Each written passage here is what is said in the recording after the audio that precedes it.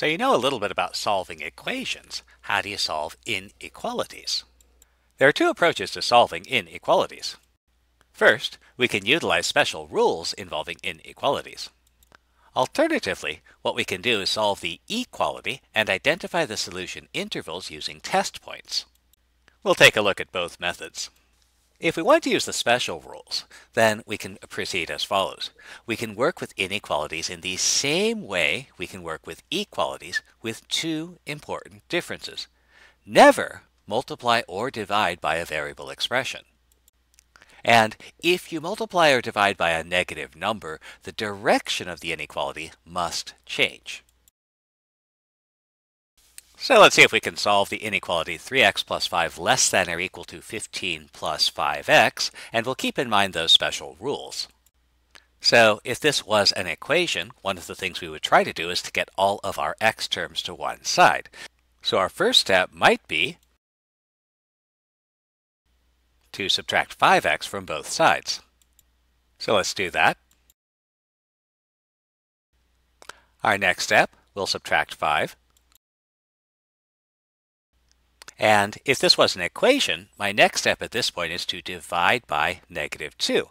Well, we can do that as long as we keep in mind that when we multiply or divide by a negative number, the direction of our inequality must change. So when we divide by negative 2, this less than or equal to becomes greater than or equal to, and cleaning things up, we get our solution.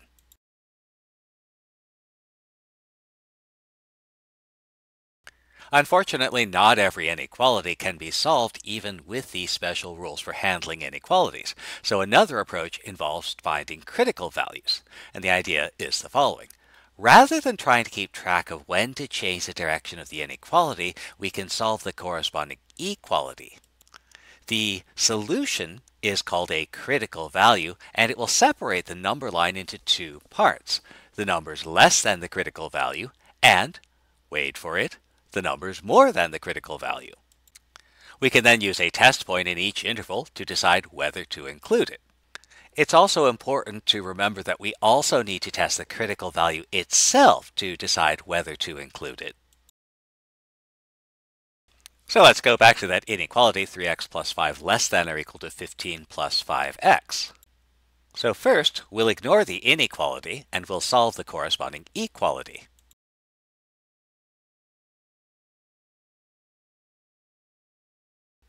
Now we started out by ignoring the inequality, but if you're a good math student, or a good human being, you'll recognize that the inequality exists.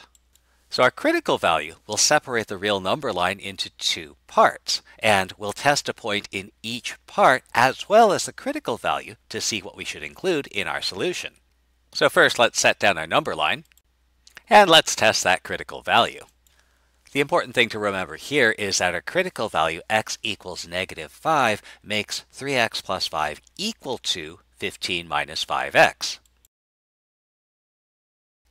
Since our inequality was less than or equal to, equality is allowed, so we should include x equal to negative 5 in our solution, and so when we graph it, there's going to be a closed circle there.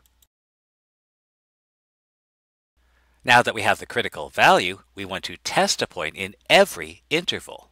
And here, notice that the critical value splits the number line into two intervals, x greater than negative 5 and x less than negative 5. We could use any number in an interval to be a test point. So in this first interval, we can pick, well, how about 0? That's an easy number to work with. So we'll see if 0 satisfies our inequality. So we'll substitute 0 into our inequality relationship. And since this is a true statement, we want to include the interval that contains our test point. To keep track of this, we'll shade that interval. Now we have two intervals, so we do need to pick a test point in the other interval. And while we might mess around with numbers like negative 6, negative 7, a useful idea when dealing with inequalities is the following: go big or go home. Well, actually, if you're watching this, there's a reasonable chance that you're already home, so go big. And so let's pick x equals, minus 1 million. And the reason this is useful is that we're only interested in whether or not our test point solves the inequality or not. And if it's a large number, we don't have to worry about the small bits of arithmetic. We can focus on relative magnitude. So I'll drop in x equals minus 1 million into our inequality. And so over on the left-hand side, we have minus 3 million plus 5, while over on the right-hand side, we have 15 minus 5 million. And we want to know whether the inequality is satisfied. The thing that's useful is that minus 3 million plus 5 is pretty close to minus 3 million. And it's as if we could ignore this plus 5 as not being that important.